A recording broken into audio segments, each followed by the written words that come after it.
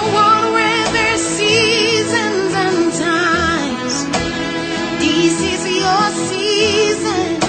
It's time to shine again.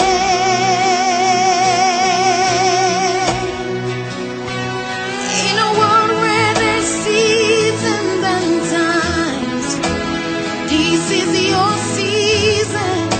It's time to shine again. Now, the head. Discussion now, the head. What does it say and mean? In Luke 22, how does Jesus describe the one who is greater, who is greatest among the disciples? How does Jesus describe the one who is greatest among the disciples? Yes. He said, as a leader, you should be ready to serve. You should be ready to serve, yes. I thought you wanted talking. Yes, the one who serves the youngest. He said, if you want to be the head, you must what? Present yourself to be the lowest. Yes. In addition to what he said, number one, if you want to be a leader, you must serve. And secondly, there are many things that come while serving. You will see many things, but just try to hold yourself and suppress those things so that that thing will not make you to overbehave in a negative way. Praise the Lord. Thank you. Like I said, I think it was yesterday that I said, as a leader, sometimes don't just sit and tell people do like this. Sometimes, well, let's go. You pick. When you start the team, everybody moves along with you. You are not just saying it, but you are doing what you are asking them to do. In Romans chapter 12, what kind of attitude are we to have towards one another in the body of Christ? What is your reason? Read Romans 12:2 for me. Read verse 3. Romans 12. Don't copy the behavior and customs of this world, but let God transform you into a new person by changing the way you think. Then you will learn to know God's will for you, which is good and pleasing and perfect. Read 4. Add 4 to it.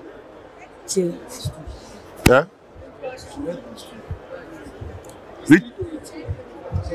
Read 3. Okay. Because of the privilege and authority God has given me, I give each of you this warning. Don't think you are better than you really are. Be honest in your evaluation of yourselves, measuring yourselves by the faith God has given us. Just as our bodies have many parts, and each part has a special function, so it is with Christ's body. We are many parts of one body. We all belong to each other. In this grace, God has given us different gifts for doing certain things well. So if God has given you the ability to prophesy, speak out with as much faith as God has given you. If your gift is serving others, serve them well. If you are a teacher, teach well. If your gift is to encourage others, be encouraging. If it is giving, give generously. If God has given you leadership ability, take the responsibility seriously. And if you have a gift of showing kindness to others, do it gladly. Don't just pretend to love others. Really love them. Hate what is wrong. Hold tightly to what is good. Love each other with genuine affection and take delight in honoring each other. Never be lazy, but work hard and serve the Lord enthusiastically. Rejoice in our confident hope. Be patient in trouble and keep on praying. When God's people are in need, be ready to help them. Always be eager to practice hospitality. Bless those who persecute you. Don't curse them. Pray that God will bless them. Be happy with those who are happy and weep with those who weep. Live in harmony with each other. Don't be too proud to enjoy the company of ordinary people, and don't think you know it all. Never pay back evil with more evil. Do things in such a way that everyone can see you are honorable. Do all that you can to live in peace with everyone. Praise the Lord. So, what kind of attitude are we to have towards one another in the body of Christ? What is your reason? From our text, yes. Praise God. Hallelujah. Now, speaking from the passage we just read, now if you read from verse 3, it says, you should not think yourself more highly than others. Now, we'll take humility. I'll pick out humility from there. And my reasons is because I'll also take a reference from Philippians chapter 2. Now, it says that we should have the same mind, just as Jesus, who had the very nature of God, but instead lowered himself to be a servant. And because of that, God has uplifted him and gave him a name which is above every other name. So, in respect to that, we'll see that the scripture is fulfilled, that God uplifts the humble and resists the proud. Praise God. Hallelujah. Yes. I want to say we should not repay evil with evil. Can we hear you from here? We should not pay someone back evil to evil. Praise the Lord. Like in verse 17, he said, be careful to do what is right in the eyes of everyone. So the question is this, what is that thing that is right? Be careful. So many of us don't really know what to do, more especially when we see ourselves in the service. Maybe if someone is a kind of coming up with a counter opposition or a counterpoint, you just a kind of having noticed that you are better than the person, you just a kind of begin to react. You don't have, just let us see that as long as we are serving, we should try to do right, the right things before the eyes of everyone, and also hate evil. Praise the Lord. Hallelujah. Yes. Praise the Lord. And what I want to say is that you should avoid discrimination. We should avoid discrimination. I said avoid discrimination, like putting down your just egos. Turn like this a little so that, no, halfway, so that. Okay. Then putting down your egos, relating with everybody equally. Hallelujah. Amen. One more person. Yes. Yes. Okay. I think no, I'll still come back to in context of our passage today, I think it just summarizes that we should not pay evil with evil. We should be good to others, and that's what. Finally, David has spoken in our class today. Finally. Yes, give this man. He signed his up. There's a saying, I don't know completely, but they say to whom more power is given, more responsibility is expected. So, as Christians here, as body, when that responsibility comes, we should find a way to see it as is what we are meant to do, and not, will I say, I don't know. You're not talking to me, I'm talking to the class. So let's see it as something like we are meant to do it as Christians to raise others. We should not just be selfish. Okay. No, please let's beat up our time. I think there's next question. One of the things we saw, it was calling out some gifts, right? Yes. Your gifts should be used. You should use your gift. But I've been saying it for the last 2 meetings. This gift of a thing is coming up. Your gift is to edify others, it should help others, and should raise others also, not just for your own glory. Do you know I can speak in tongues for 10 hours? Your tongues, who does it help? As long as it has not lifted somebody up, it's of no use.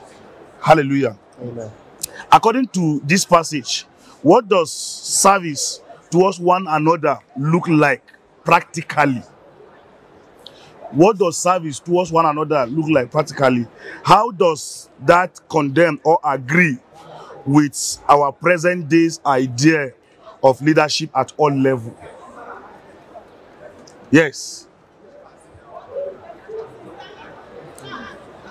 Are we together? Nobody's talking. We have a 2-form question there. Dr. Emma, you're welcome. This one, are you in this class today? Okay. Yes, sir. Okay, praise God. I'll say that for the first part of the question, what does service towards one another look like practically? Now, from where we read, I see a service that is inspired by the love of God. Because at some point it was like, let everything be done with cheerfulness. Now, if you relate it to the second part, how does that condemn or agree with our present day ideal of leadership? You see that some persons, because of maybe they are higher in one area of gifting, they'll try to lord it over maybe the person that is a sanctuary cleaner. And for instance, over the person that maybe is gifted in prophecy and word of knowledge and is not proper. Praise God. Hallelujah. Yes. Okay. We Christians, we are looking for the enjoyment part of the things. So we want to eat the rice, but not pack the plate. That's what happens nowadays. So like what we do see here, people just eat their rice, just throw the plates anyhow. Then there are servants for them to clean it. So I'm just saying, as Christians, we should learn, if you eat, you walk. You don't just eat alone. Yeah, that's what's the passage. Yes, one more person. All right. Praise the Lord. Hallelujah. This our own. Okay, so look, can you increase your volume? Service nowadays to one another's. Practically, it seems as being servants, that is serving others, worshiping others. And though it is not really, but when we look at our contemporary leadership now, it's not like that. We cannot, leaders of nowadays are ruling, they are not leading. You must leading, you must follow, you must do things. As our daddy said, that if you are telling people do this, you must do it first before they will follow you. But leadership of nowadays, they are commanding, do this, and they themselves will not do it. So practically, serving others is like being a servant to them. And in our own time now, we cannot, it's rare. Even though some are doing it, but generally, it is very rare. We are into command, we are into rulership and not leadership. Thank you. Yes. Just pick one and pass it. Praise God. Like in this passage of Bible, how the service was done there, I didn't see any height there. Like that I know this person and I don't know this person. Let me favor this person I know. Let me leave this person I don't know. Like in the Bible, I didn't see it. But in our midst today, is very rampant in every organization.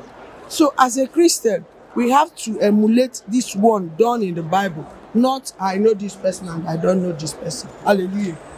Praise the Lord. Now we look at it. Practically, I was waiting to hear somebody giving me a practical experience. I had this situation. Okay. Praise the Lord. When it comes to service, I think we're taking it the way we are just speaking. To me, I want to put it in this way. For instance, if you are called, let me use this area of if you are called to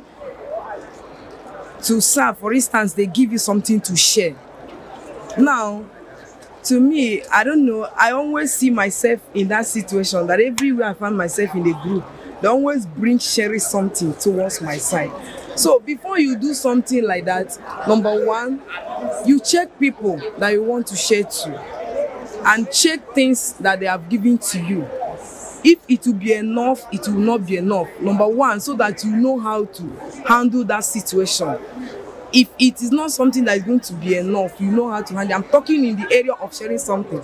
Now, there are other areas. For instance, if you are a leader in a music, thank God we are choir, and you are opportune to be on the head, try to carry everybody along. Don't just select few people and continue to work with those ones. I always say it in my church. There are a group that if this person is not around, nothing will happen in that area because they carry on with set of persons. And when those persons are not around, nothing will move. So when you are opportune to be at the head, try to carry everybody along, teach them. I know somebody that is running away from her choir that she don't know how to sing, but constant teaching, she can sing now. So carry everybody along. And in the second part of it, that says that how does it condemn or agree how does it to our present days? In the present days, in these present days, as we are seeing things now, you see that some persons they will just go one side. For instance, now, just as our sister said before, segregation. That is what is happening. Segregation. The first one I spoke is how to handle things. But in the area of this segregation now, that you will just come one side and you will just do it without letting these ones know about it. But the other one, you are doing it while everybody's seeing it. But this one, you just do it without the other part knowing about what you are doing. Thank you. Yeah?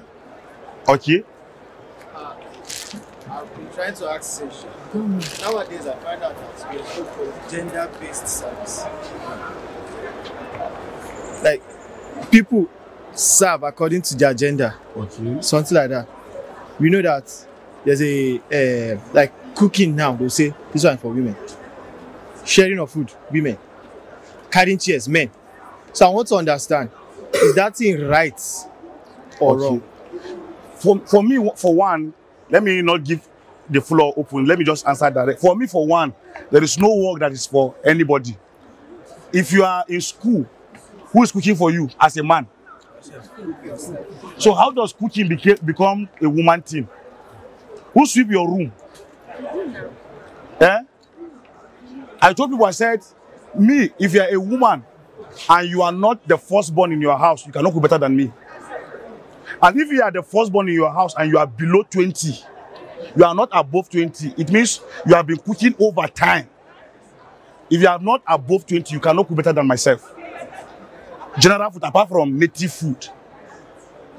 I am a mommy's boy, so I learned kitchen very well. So I don't think that thing is, there is anything like, there are things that it may be difficult for ladies. Like when you say carrying of chair, there are some, when you want to carry plastic chair, just can still pick plastic chair. But when the thing becomes too heavy, sometimes you say, no, you be woman, come out. Not because the work should not be done by a woman, but we are being sensitive because of her strength. But I don't think there's anything like that. Hallelujah. So we must, one of the things we must learn and come to deal with. Service should be practical. How many of us ate our biscuits and throw the leather on the ground? All my biscuits, if I finish eating, as long as there is no dustbin around me, I put it in my pocket. If I lick sweet, once there is no, I think David knows, in St. Francis, if you throw leather around, you are in trouble. So we became used to some of those services. Once I eat this, and I just squeeze and put it in my pocket. It helps. It's another way. You may not be able to pick the one that is on the ground, but you don't drop another one on the ground. The heart. What is my attitude? Like I always said, it's an I question. So as to answer it, make it personal. What challenges do you face in serving others who are different from you and not part of your group? Okay, Favor. And Esther, rather. Okay, sir. Praise the Lord. Because I'm used to my groups like other groups. So when I find myself in another group, I will start monitoring the person. Like I'll be picking faults, different faults. Like if you do this much, I'll be like, you don't even think like this other person. That is just. Is it that person from my place? From my place. Do better. Give this man. You face insults. Like myself, something happened yesterday night. As we were trying to share food, then some people came and they were like, this one. They were looking at me as if I'm a stranger. And at the same time, looking at this our sister as a stranger.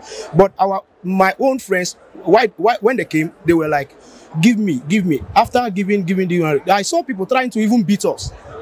But at the end of everything, I calmed down. I was quiet. But to the glory of God, we finished a kind of sharing the food. Thank you, sir. Let me. Yes, sir.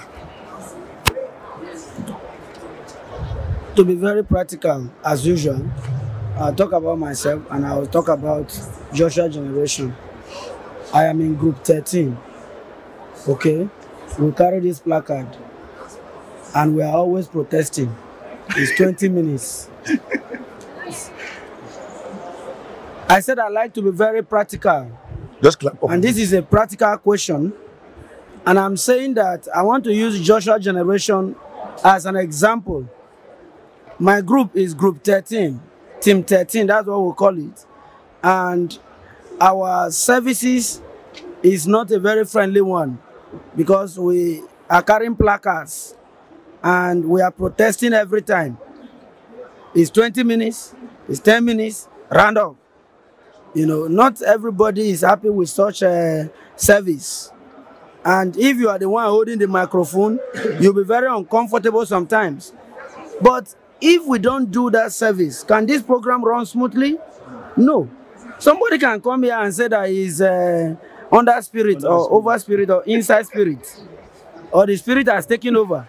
And then it will take the whole day, and then everything will be messed up. And you have traveled all the way, some by flight, some by sea, some by even rainwater, and arrived here. And then you are not able to get what you want.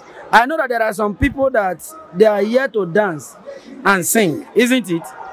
And if the dancing time and singing time does not come, like you see most times, when it's singing time, everybody is excited.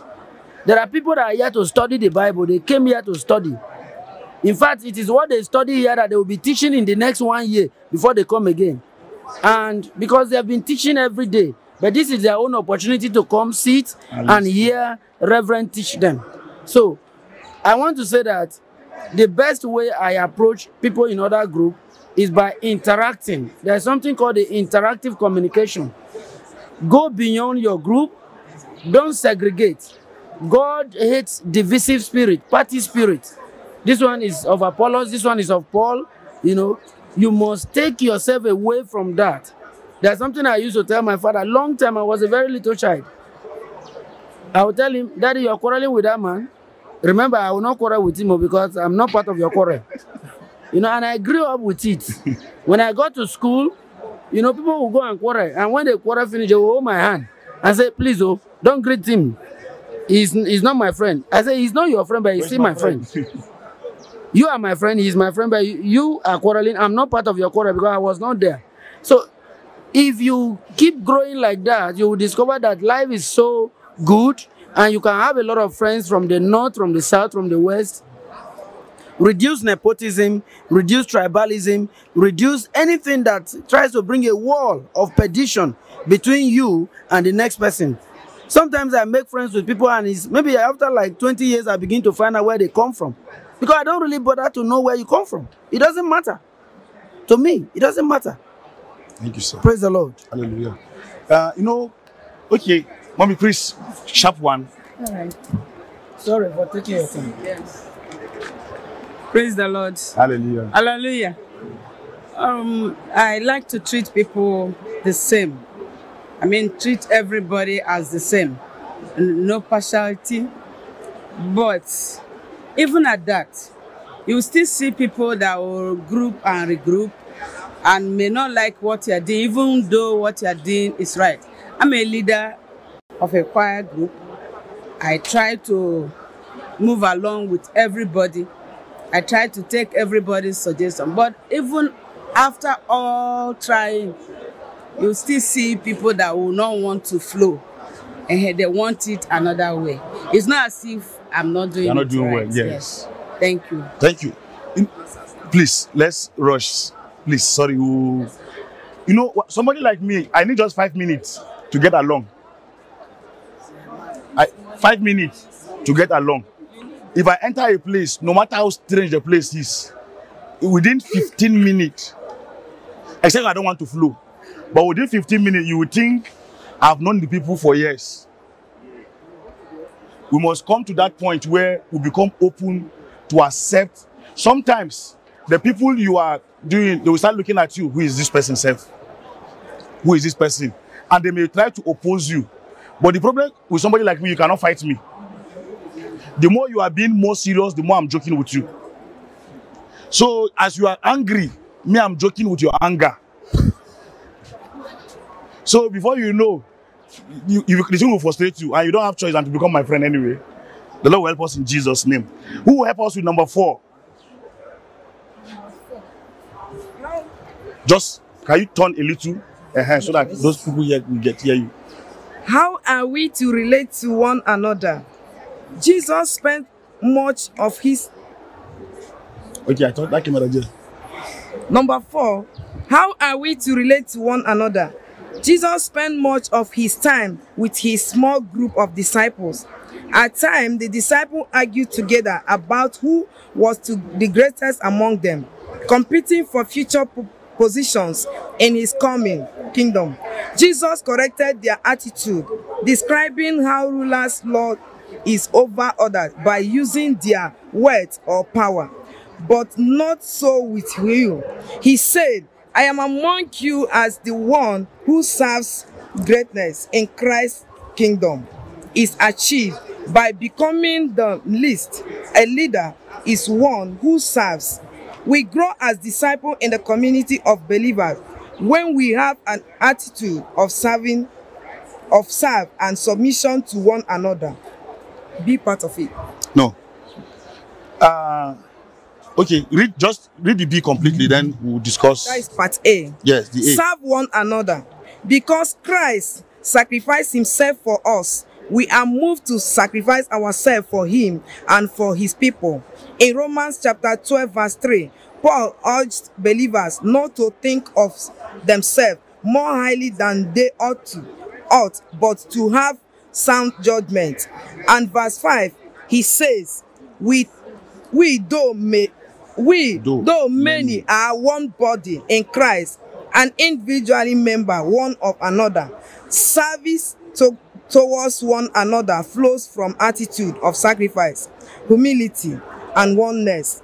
Like Matthew in the introduction story, we all struggle to serve one others, especially if they are not part of our group, or when we are thinking mostly about our own needs. But when we begin to see ourselves as part of Christ's body and consider the need of others as more important than our own, then we can serve in true humility. Praise the Lord. Praise the Lord. He says, greatness in Christ's kingdom is achieved by becoming the least. We must all come to the place of service. We must all, for you to get to the top. I think I was talking to some of my boys yesterday. I said, in life, we all need a shoulder to get to the top. But be careful, the person you are standing on his shoulder, not to match his head. When you match his head and he dodge and leave you, you will fall down woefully. We all need a shoulder to lean. But as you are standing on that shoulder, be careful with his head. So we must all learn to serve. Jesus left all his glory in heaven, come to the earth to do what? Come as a servant. Hallelujah. The Lord will help us to continue and to be faithful. Because Christ sacrificed himself for us, we are moved to sacrifice ourselves for him and for his people. All of us, one thing that is needed in leadership is service. And service have to do with sacrifice. Somebody said the right time, you feel like you don't want to do this thing. But because of the responsibility on you, you are moved to do. Somebody help us with B. Okay, that's A1. Okay, you take the 2. Don't know what, let him take, then you take the 2. Paul described service, which is characterized by love, that is genuine. He encourages us to have brotherly affection, be eager to show honor, be fervent in spirit, hopeful, and patient in hard times, to help other believers in need, and to be hospitable. When we demonstrate this attitude towards other believers, we are serving them as Christ in true love.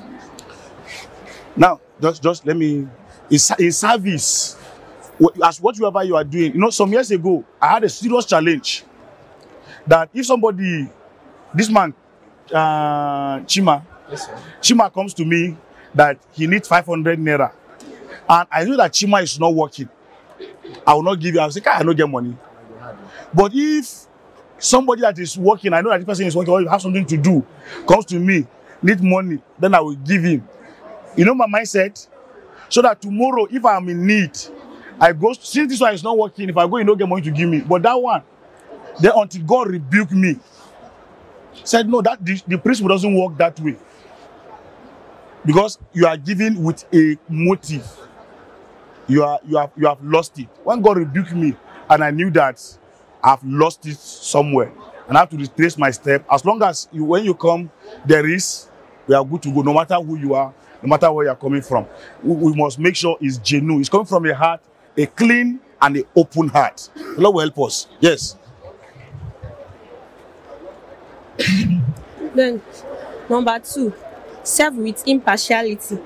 Verse 14 to 18. If you finish, then you talk a little about it. When you finish reading. In verse 14 to 18, Paul challenges the Roman believers to live in harmony together and to avoid division. He urges them not to be proud, but instead to associate with lowly. You take the next paragraph. We must serve others, sharing in their joy and challenges, regardless of their race, social status and background. Verse 3. Serve with your spiritual gifts. God has given spiritual gifts to each believer to serve and build up the body of Christ. However, we tend to compare our gifts with others, seeking to build up ourselves rather than others. Paul exhorts us instead to faithfully use our gifts with zeal, mercy, and cheerfulness in order to serve others. 1 Peter 4:10, then 1 Corinthians 12 verse 7. Okay, what I want to say from this place I've just read is that Paul, he was telling the people of Romans in the epistle he wrote to them that they should be using their spiritual gifts to serve others. For example, now, if I know how to sing or how to pray, I should not be like praying for myself alone. When I'm praying, I should be praying for others. And in my service, I should be serving with humility, not to my own selfishness or only for my own advantages. But when I'm serving, I should serve, having the purpose that if I help these people now, God will be glorified. Hallelujah. Giver. Submitting to one another.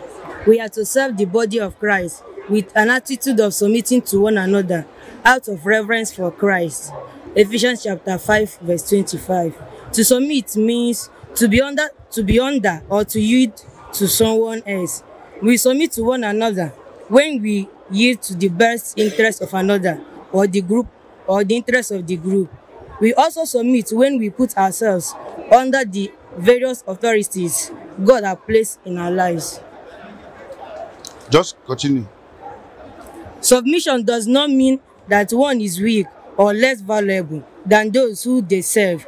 Jesus did not grasp equality with God, but instead submit his will to the will of the Father, even though he himself was God. Philippians chapter 2 verse 6, Luke chapter 22 verse 42. Submission also does not mean unconditional obedience when human authority is acting against the clear will of God. Submission also does not mean speaking up. Each of us has a God-given voice with which to respectfully share our ideas and concerns with those in authority. Submission means that we yield out of reverence for Christ to the leadership of those who God has placed over us, including. So what do you, in this small talk, just in 1 or 2 sentences? From my understanding here, submission means yielding to the person that is above you, being totally submissive.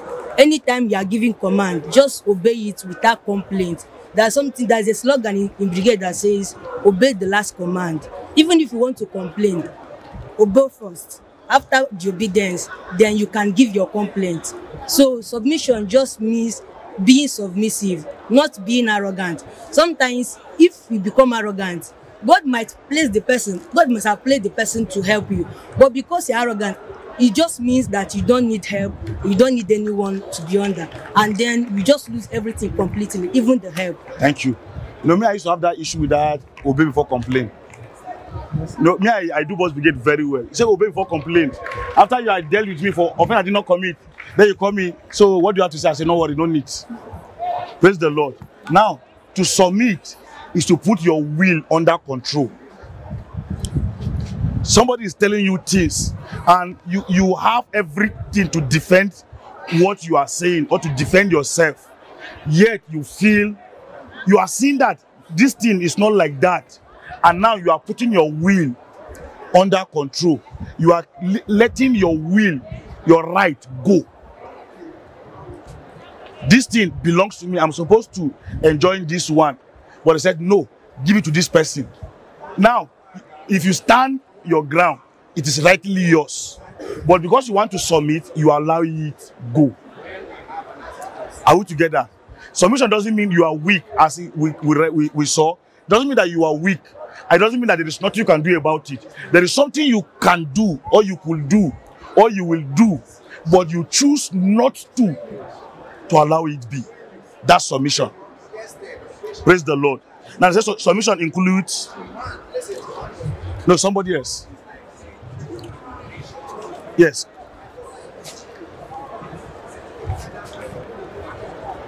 Church leaders, Hebrews 13 verse 7.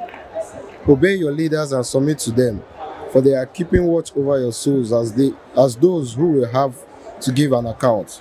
1 Peter 5 verse 5. The New Testament clearly establishes the role of leaders in the local church and calls each person to submit to them, as leaders are accountable to God. Leaders are what? God placed us under leaders, and we must submit to those leaders. Sometimes they may take a decisions that are against our will, and yet we put our will under control. If you are from a church like my own, you know, one of the problems I have growing up as a young man, the only organization I belonged to in the church was Boys Brigade. And you know one funny thing about Boys Brigade, once there is any dirty work, there is any hard work, say, where BB? So and that thing became, but choir every Sunday, choir will sing, they will give them mineral to drink. Every month, choir have allowance. But who will stand under the sun controlling traffic? Nobody tell you anything, only when there is hard work. And it became a burden for some of us. But now church, now our pastor say, we grow up to today, some of us can become pastor. We tell people to do the same thing we're fighting that they were doing to us. And some people just have to patiently. So now when you will get there, we understand that it was not really that they don't like us. That was why it was like that. But sometimes, even though you want to defend yourself, you want to stand your ground, he said, no, you allow it go. Because what? You want to be submissive. Now, towards one another, let's not go through so that let's beat up our timing. You must submit towards one another. Sometimes your brother, your friend, you allow your will go for that brother. You sat in a place, you just stood up to somebody come, sat down there. When you keep this my seat, some of us want to know you must stand up. You can just feel what is it, give my things, then you move to another place.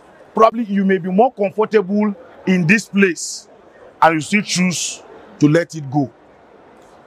It's not because you are weak. Sometimes the strongest is the one that walk away most times. The Lord will help us in Jesus' name. Practice putting others above you. Consider how Christ values each person in this group. Think about their needs and how you could practically put their needs above your own.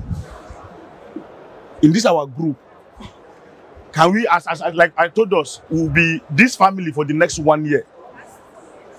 We'll have fellowship like this for the next 1 year. Now, how can you be able to help a brother or a sister as we journey through this 1 year? Think about that. You can have a personal contact with somebody. Chat, when there is need, how can you come to that person's aid? Follow the examples of Jesus, putting the need of others, even sometimes above your own. Practice effective communication with one another. That thing is lacking in the church. Am I correct? Yes, sir. Sometimes, call me. Now me be mumu, they call them every day. Sometimes the person you think is not calling you may be passing through a lot. But you choose not to speak. And you feel the person neglected you. You understand? Like I said, I come around a nursing school where we have people that we raise. During school, daddy. Somebody go, they read, say, they enter, or something go call you for night for prayer. 2 o'clock. I'm preparing for exam, I'm reading, it's not entering. Anatomy is not entering. Once the person finish school, as you go, he forget about your existence. Some of them, once in a while, will still call to check on them. Some will even forget until you are checking somebody's number. I still get this person's number. Things like that. Sometimes, effective communication. And I will beg us, as this family, we must try to get at least 5 persons contact. Like this. Get at least 5 persons contact. Let's have an effective communication among others. Sometimes I will ask us in the group, who have you communicated to, who have you checked on, and we'll be giving report of ourselves as God will help us as we journey. Practice giving and receiving from one another. Practice giving and receiving. I've said it before, let me not say it again. Hope you know what I want to say. Hope you know what I want to say. So, let our born again be seen. Let our pocket also be born again. Question for discussion. How can I obey? So this place, I will not be talking again. We will do the talking. What serving opportunities are in your church and community? What serving opportunity are in your church and community? How can you use your spiritual gift to help with the needs? Yes, sir. Please, let's try to, as you're answering, please, in brief and just summarize. Praise the Lord. Hallelujah. I would like to say that for me, I would say gifts, because when we say spiritual gifts, sometimes we seclude ourselves to the loud ones. There is something called the gift of help.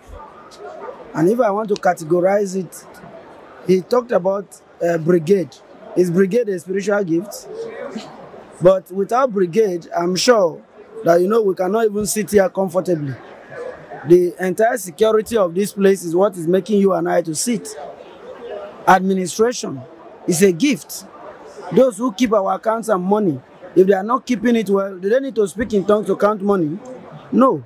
So, spiritual gifts, your talent, your skills, any capacity that God has given to you is for the church. And like I said yesterday, you must serve God using it.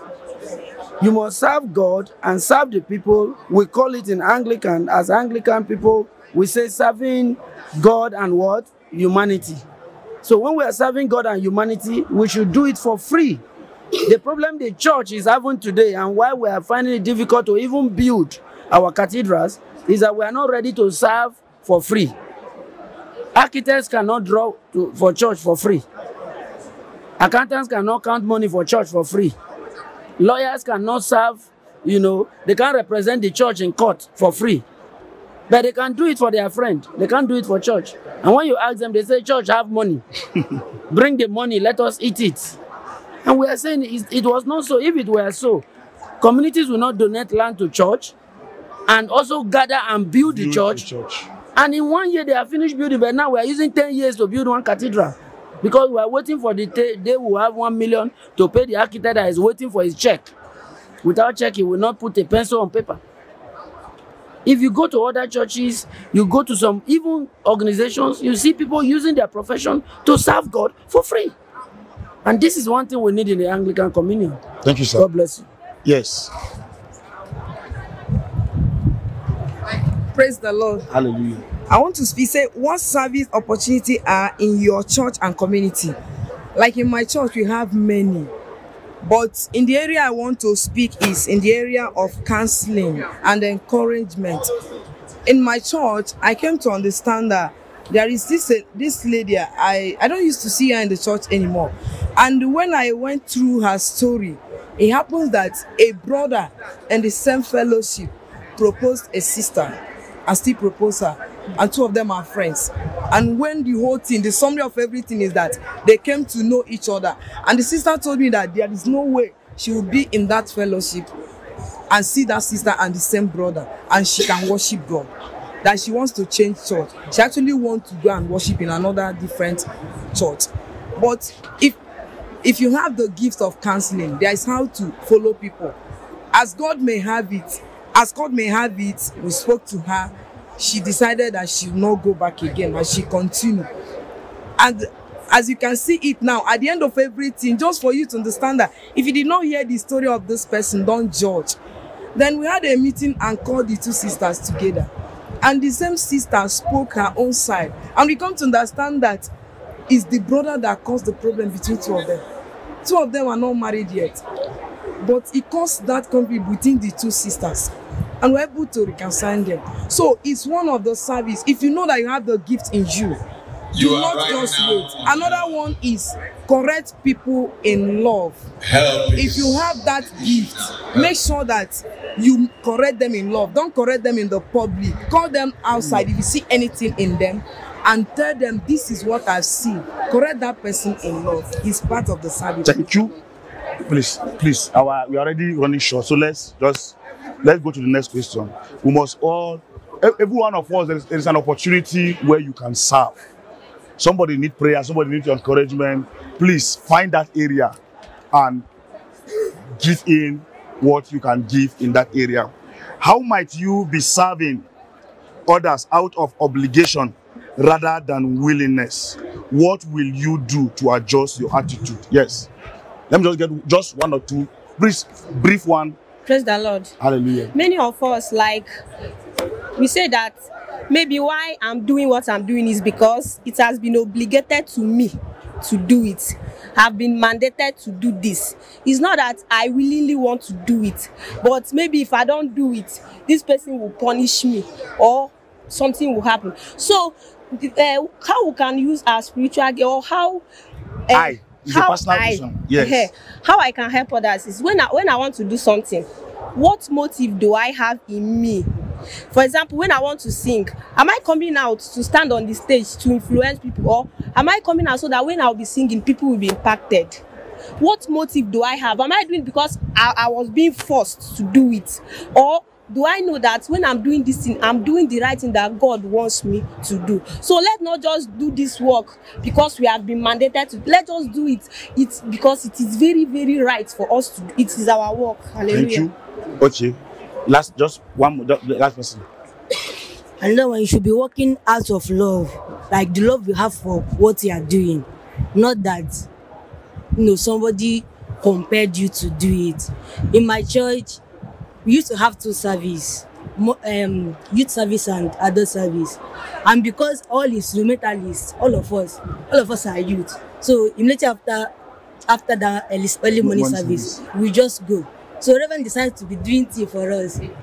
And most of them used to say, most of them will still take the tea and still go. And when you stop doing it, then most of us vanished. So we should be doing something out of love and not because of what you can get out of it. Thank you. The truth is that you may be obligated, okay, go and do this thing. They ask you to do it. But you are not doing it because if you don't do it, the person will punish you. But because they said do, then you are doing it from your heart. Where the thing becomes, it is no longer willing. Where it is not willing is because you are not doing it because you derive joy in what you are doing, what you like, what you choose to. But you are afraid of the consequences. If I don't do this thing will happen. Once you think of a consequence before doing anything, then it is not out of willingness again. Now let's take how are you struggling to submit to authority God has placed in your life? How can you respectfully voice your concern while yielding to them out of respect for Christ? Yes, sir. Please, brief one, sharp. The simple answer to this is choice of words. It's unfortunate that we don't spend time to teach communication in church, and that's what we need most. The way I communicate to you and the way you communicate to me is the basis on which the church will grow or will fall. People leave church because of what somebody told them. Somebody said. And we say communication is not only just the verbatim, but also the actions. Your body language towards me, I come to greet you the first time, the second time, third time, and you are not giving me attention, I wouldn't bother to do that the next time. So, we should be careful with the choice of words. Some words are better not used because they kill. You make a statement to somebody and you say you will amount to nothing in life. That person dies automatically. It takes only what we call champions who climb on words. You know, you tell them that they will not amount to nothing, the next day they appear as something before you. Yeah. And I want people to take that position. Don't leave the church. People use words to want to push you out. Don't leave. Climb on their words and grow better. Challenge the status quo. Hallelujah. Hallelujah. Okay, last sharp one. Face the camera. How can you strengthen your commitment and communication within your group? To me, but I will strengthen it by, I'm this person that I get angry quickly. So whenever that thing comes, I try to keep quiet and I try not to speak at that moment, because I know that whatever I say at that moment, I may not like it. So the only thing I do is to keep quiet, because I know that I have this temperament in me to overreact. After some minutes, I'll just start regretting everything I say. I'll just keep quiet and hold myself. Praise the Lord. Hallelujah. All of us go to that point where your in charge tells you what. I work with your guy that it was frustrating. Because sometimes I pray, may God either change me or change him so that we will flow. But we must all come to that point and learn to put your will under subjection and learn how you say things. Sometimes what you are saying is right, but how you say it becomes wrong. My relationship, how can you strengthen your commitment or communication within your small group? Yes, just the two of you in one sentence. One can strengthen communication through checking out on those members of your group. Maybe you do not see the person in fellowship, or you heard that the person is sick. You can just check out on the person, probably go and see the person, and even pray for the person. Thank you. It strengthens group. Then this one has to do with time and money. You give out your time. Just try to make out time for those that you are kind of working with. At the same time, you try to know their financial problems, so that you know where to come in and how to come in. President. If you meet somebody like me, you want to know my financial problem, you enter trouble. Hallelujah. On a lighter note anyway. Bluff. We must all strengthen, like I always said when we get to this point, no matter what you have done before, you can do better. Sorry, we're already running out of time. Sorry, sir. No matter what you have done before, we can do better. Hallelujah. Our time is already fast spent. We need to pray. Then we'll take our memory verse and then we'll pray. Yeah? Sorry, sir. Our time has already spent. Now let us memory verse, Romans 12:10. Everybody open your are we there? 1, 2, go. Love one another with brotherly affection. Do one another in showing honor. Let us pray. Can you just bow down your head and talk to the Lord? Can you reflect and pray about what we have learned this morning?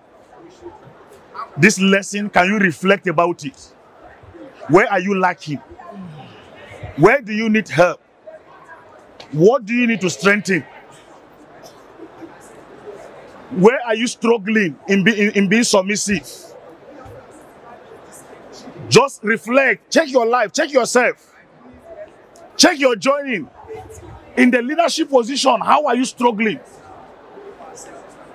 As a subordinate, how are you struggling? Can you ask the Lord to help you now? Ask the Lord to help you. Those places you discover those weaknesses, can you ask the Lord to help you? Ask the Lord to help you. Ask the Lord for grace. Can you pray for those people around you, those your friends, your colleague, that you know is struggling with, maybe another leader in another group that is struggling with the same kind of thing you are struggling? Can you remember them in your prayers this morning? Some of the members that you know are struggling with what you are struggling, can you ask the Lord to help them? Can you pray for others also? In Jesus' name we pray. Thank you, Father, for the study this morning. Lord, we ask as we have struggled, we have learned, Lord, to be submissive. In every our area of struggle, Lord, you become our strength. In Jesus' mighty name, we have prayed. Amen.